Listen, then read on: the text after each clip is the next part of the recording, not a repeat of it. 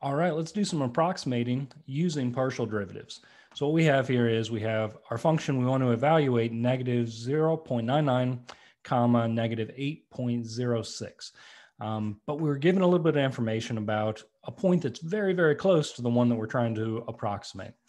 All right, so we know that if you plug in negative 8, 1, negative 8, we get 10 out. We have the partial derivative with respect to x of negative 1, negative 8 is 1.5. And then the partial derivative with respect to y is 8.1. So to get this approximation, let's fill into our formula over on the right-hand side. So this is going to be f of x comma y.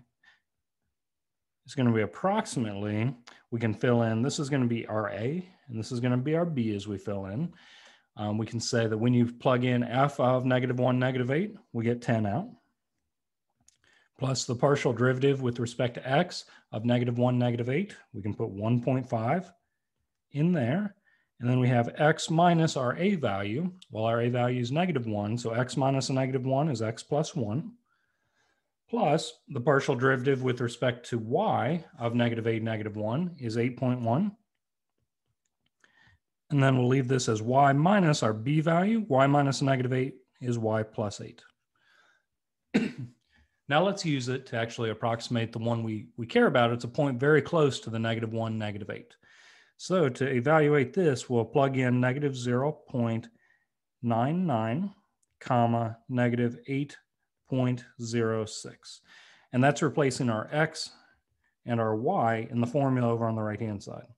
So we can say that's going to be 10 plus 1.5 multiplied by negative 0.99 plus 1 plus 8.1, then plugging in our y value, negative 8.06 plus 8. And we could reduce this down if we wanted to a little bit. This is 10 plus 1.5 multiplied by 0.01 plus 8.1 multiplied by negative 0.06.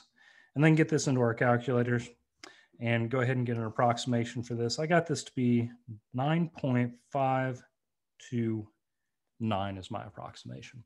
All right, so as you get these set it up, on this one, we didn't have to actually calculate the partial derivative with respect to x or partial derivative with respect to y. So this was a little bit easier, but just fill in strategically everything into the formula as you go. Take your time on reducing down. All right, hope this helps out on getting some approximations. Good luck.